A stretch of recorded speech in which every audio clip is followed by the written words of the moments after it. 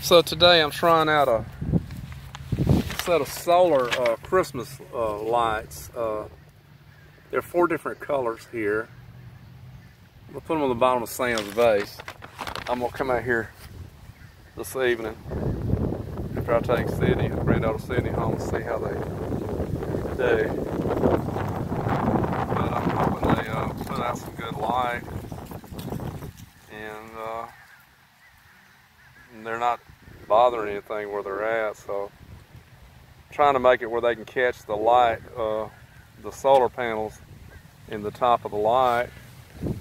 And then my mama and daddy's flower, even though the weather's turning cooler, we're still getting blooms, so I came out here today to put some more water in there.